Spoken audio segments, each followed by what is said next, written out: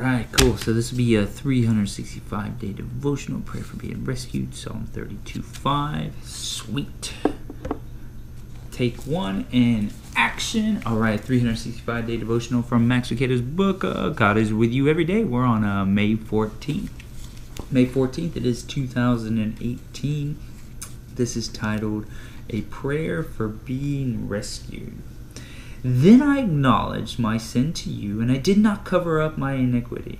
I said, I will confess my transgressions to the Lord, and you forgave the guilt of my sin. Psalm 32:5. Father God, you redeem me from my sin. You have taken it far away from me. You are perfect love. Help me as I search to find worth. I feel so unworthy of love that at times I need your help to discover where my true worth is. Be strength for those of your children who don't believe their sin is taken care of and are walking around with unnecessary weight on their shoulders. How can I thank you for your sacrifice? How can I express my gratitude for my freedom? My words don't seem enough, but I thank you that you've healed and rescued me. It's in Jesus' name I pray. Amen. Psalm 32:5. Then I acknowledged my sin to you and did not cover up my iniquity. I said, I will confess my transgressions to the Lord, and you forgave the guilt of my sin. A prayer for being rescued. And we should never, ever, ever forget who our Father is. Ever. No matter how bad life gets. I don't care if what's the worst of the worst? A spouse dying or a child dying. That's bad. But if you go from celebrity to nothing or bankruptcy, that ain't nothing. That is nothing like losing a life of a loved one. So suicides and it's not an option. It's not a choice. There's always someone or something to turn to. Man, we get attacked every single day. The higher we make it up in life, the more celebrity or popular we become, or financial status, or educational or work status, that is when the enemy comes at you the hardest to tell you that you are unworthy of this position, you are not good enough for this, and expect that. That's going to be your mind telling you, but isn't that weird? It's not really your mind doing that because you're not programmed that way, but it is. And we tell us, but you wipe that clean because of what Jesus did on the cross and what the Word of God says, what God says. You can do all things through Christ who strengthens you. You can do all things. And that He is our Heavenly Father. He is the God of the universe, of everything, and created all things. And His Son Jesus died on the cross. And we have the same power. The same power within us. The Holy Spirit that Jesus had while He was here. The same, if you believe. There's always somebody to turn to. So we got to come up with some universal signal, which I think we already have, but this communication thing isn't working out too well for some of us, that we're okay. Thumbs up, and it is okay to go thumbs down too. My friend's always checking me out. He means he's watching me. Mike's always watching me. But we need something. If it goes back to the thumbs up or the okay, I like the okay. That you see a brother in Christ or just a good friend, that you shoot him the okay. Alright? Because sometimes we are busy. And we are 15 feet apart, and one's walking this way and one's just shoot it up okay. And because you never know what a brother or sister is dealing with. I mean, guys or women. I mean, we get taught to be strong and be tough and don't show emotion, but inside we're breaking. And inside here we're breaking. That pressure inside here, those things that are telling us that we're not good enough to do what we're doing, and we won't be able to do that, and we're going to fail at that. And it's BS. It's total BS. And we should have a no spirit of fear, but a spirit of courage and power and love. So when you hear that a friend, somebody dear care about, chooses suicide, which some of you maybe have experienced this with friends and childhood friends or family members. I mean, they'll give all kinds of excuses and reasons, but that is not the last resort. There's people there. If you just talk to somebody, oh, I talked to all those. When you hear it happening to Christian guys, I don't get it why you can't talk a guy down from a bridge if he's a Christian guy, and if anybody, the 14 hours of negotiation, that if you just open up some scripture and that it's not going to get him down from that bridge or change his mind. You know, it's always going to God. Not going, oh, I guess all we can do now is pray. No, the first thing you should do is pray. So, that's all I got to say about that. Just a good friend of mine at the gym, a friend of his, in San Antonio, Texas, what I shared Thursday or Friday night, that he was missing since May 2nd. Apparent suicide. They're not sure yet. With the autopsy's not done. This was just last night. But the car parked by the woods and walked deep in the woods. You know? That's it. They haven't released anything else yet, but this was a Christian dude with a popular guy, good guy, family guy, wife, high school sweetheart, sons and daughters. I think it might have been 2 daughters. I'm not sure. But you gotta think about all that. But as you can see how strong the enemy comes at us, and we forget about that. Forget about the enemy is out there seeking somebody to devour, somebody to kill, steal, and destroy, somebody. And it is out there, and like I said, it comes at us. It comes at me. That's why I keep the Word of God close. But the main thing that I do, wherever I'm at, in my house, in my car, at work, it's a little harder. But the Word of God is near, or the music is going that keeps saying it. Because there's this voice over here, but the music drowns out that little voice. And then you go, oh yeah, that's right. Oh yeah, God does say that. Yeah, that's right. I don't care if it's to a Toby Mac song or Hillsong Young and Free, Hillsong United, Chris Tomlin song. That's right. He's a good, good Father. If our God is for us, who can be against us? Yeah. And crazy, huh? So keep that with you. You have to keep the Word of God with you in that close relationship, or your mind's going to get attacked.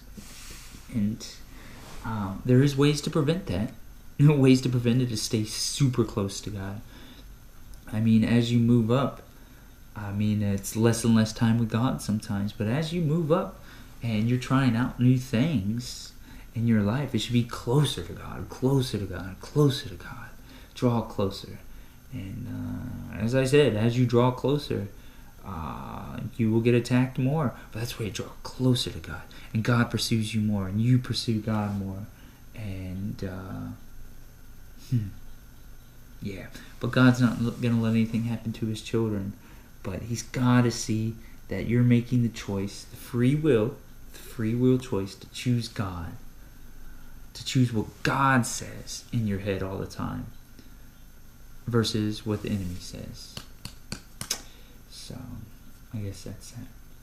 And then another thing was, fitness professionals, there's men and women, but who told you? I haven't experienced it, not in my 5 years in experience.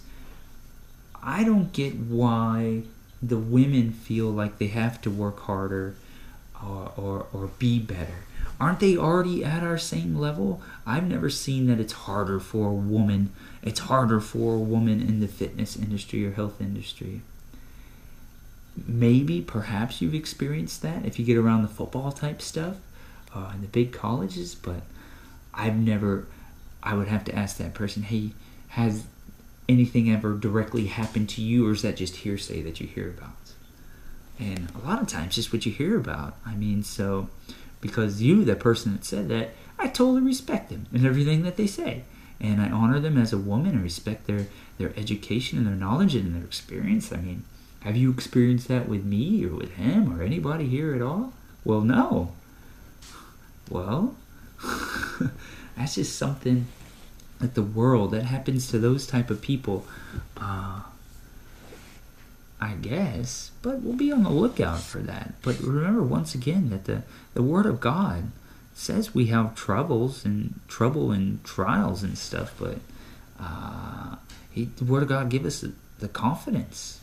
And like I said, He'll never give us more than we can handle. He gives us the confidence. That's where I get my confidence from. I think knowing the Word of God is better than reciting some goofy bozo stuff, poetry, or some awesome medical journal manual reciting stuff. But if you know the Word of God, even if you can't memorize it, I mean, just kind of knowing where to reference it, or kind of knowing, I think it kind of says this, right? Or I know, hey, the Bible doesn't say that. I should have said that. There was another guy right with us. I don't think he's a Christian guy, so hey, I still could have done it. I should have done it. Hey, the Bible doesn't say that, does it?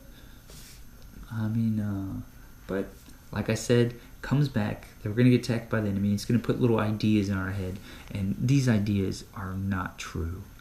The only ideas that are true are the truths and promises in the Bible and the Word of God, and that He loves you so much, and He's a good Father, and is here to help you and prosper you and give you abundant life. And His ways are way greater than our ways. His knowledge is way surpasses anything. So remembering that. So put your faith in God. Put your faith in His Son, Jesus. And we are good to go. I think that's it. Psalm 32. Oh boy. How far are we going? Let's see. How's this thing work? Psalm 23. Psalm 30. Well, there it goes right there. Blessed is he whose transgressions are forgiven, whose sins are covered. Blessed is the man whose sin the Lord does not count against him, and in whose spirit is no deceit. So if you do have any, just repent of all that stuff. Repent of it. It's gone through the blood of Jesus, through what happened on the cross. But you have to repent. Yeah, you have to admit that, yeah, I lived a sinful life. I did this and did that. But I repent and I leave it at the cross and leave it there and go. And then stay focused on Jesus. Leave it there and go, because He took it on the cross. But, yeah. When I kept silent, my bones wasted away through my groaning all day long. For day and night your hand was heavy upon me. My strength was sapped as in the heat of summer. Then I acknowledged my sin to you and did not cover up my iniquity. I said, I will confess my transgressions to the Lord, and you forgave the guilt of my sin. And this is Old Testament, right? Old Testament Psalm. Just true then and now and always. Therefore let everyone who is godly pray to you while you may be found. Surely when the mighty waters rise, they will not reach him. You are my hiding place. You will protect me from the trouble and surround me with songs of deliverance. I will instruct you and teach you in the way you should go. I will counsel you and watch over you. Do not be like the horse or the mule, which have no understanding, but must be controlled by bit and bridle, or they will not come to you. Many are the woes of the wicked, but the Lord's unfailing love surrounds the man who trusts in Him. Rejoice in the Lord and be glad, you righteous. Sing, all you who are upright in heart. Awesome. It's cool. So confess your sin. Bam, it's gone. You forgave the guilt of my sin. It is gone. Let it go. Don't let the enemy remind you of that junk. Say Jesus came. He forgave that debt. Totally gone, enemy. So I don't know what you're saying. Enemy don't have no Bible that says this stuff. There's only one Bible, one truth, and this is it. And the quote today, at the NTC. I think it had something to do with just because you don't believe the truth doesn't mean it's not true. I mean, one day your eyes will be opened and it'll be truth to you. But right now it's truth, but it's just when you believe it. It's just a matter of when you actually believe it's truth. Right, Stormy? So did you want to help? Alright, we gotta roll out. 15 minutes, 21. No watch. We gotta go get some more steps. I don't even know how many steps. It's been raining. My steps are low today. It was Mother's Day celebration today. Today is Monday.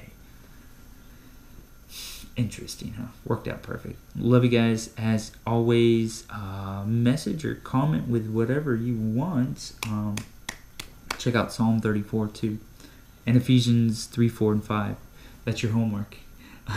You read that right away and it's all gone. And it tells you how to live. I mean, it's very simple on what to focus on, who to be around, who not to be around. And it's pretty cool. It's our roadmap. It's our playbook. Use it. Free gift. It's all right there. Cool. All right. Running makes you feel like you're running really fast. Okay, that's all. Love you guys. See ya. No cat action.